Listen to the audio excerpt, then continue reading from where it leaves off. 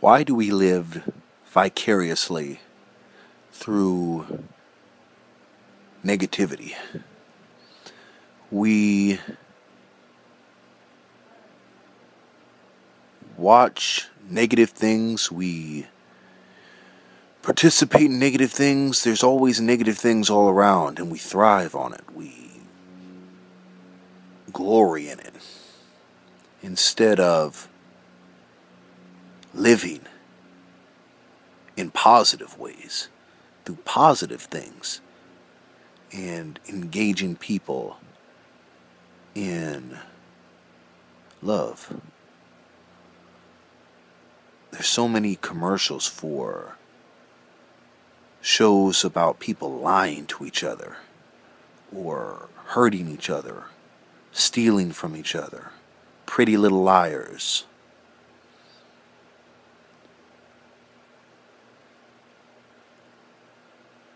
Sons of Anarchy. Lie to me.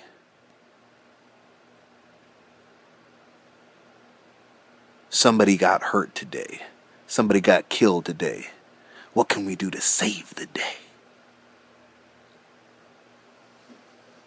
And we sit and watch that, and we do nothing. We end up on our ass.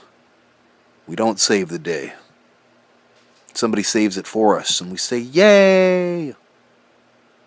And we go back to being nonchalant, being victims of circumstance, unheroic, not embodying all that is, the good that is. We forget about those things. Let's do our best to stop living vicariously. That's what I want to do. For myself, for my family. Vicarious living isn't living. It is sitting. It's waiting. It's letting negativity wash over you.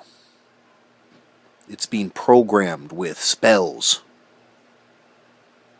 These spells that media conglomerates are casting at you.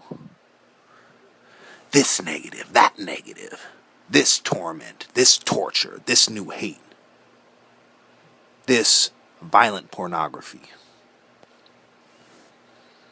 Let's stop living vicariously through negativity, or even living vicariously through positivity. Let's live. Let's live in ways that serve I and I. Let's live in ways that serve humanity, not ways that exalt Satan. It's not the way. Can't be the way. We know better. You know better. You can't pretend you don't. I can't pretend I don't. Everybody knows. You know right from wrong. You know life. You don't have to eat from the tree of the knowledge of good and evil to know what life is. You were born with that. That was in there. That at some time or place was something that you turned away from. Whether you were taught to turn away from it, whether you were influenced by your parents to turn away from it, by society to turn away from it, by your lover to turn away from it, you made that choice. We all made that choice. If we're here and being down-pressed in Babylon, we made that choice. We can unmake it through help.